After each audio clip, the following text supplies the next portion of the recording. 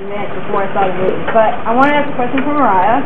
And how, we know, you wrote the song with Willie Nelson and all that stuff. How was it trying to go into a completely different character? And, like, what was the entire process when you were writing it, trying to write somebody who's gone through such traumatic stuff?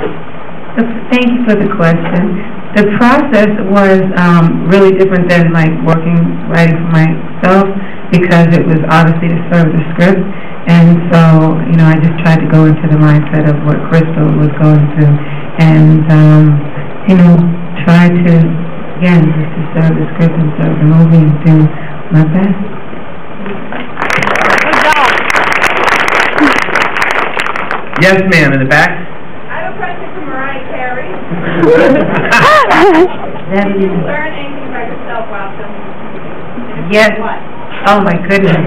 I don't know if I can answer the second half, but I was blessed to be working with just the wonderful people that I worked with, and to have someone like Lee take me under his wing and allow me to grow as an artist, and to not really just to be able to not just be put in one category, but to be able to explore who I am. And I guess if I had to pick one thing out of the many things that I learned, it would be that I'm capable of growing and learning a lot more than I thought, because it had to be like, Lee's clay.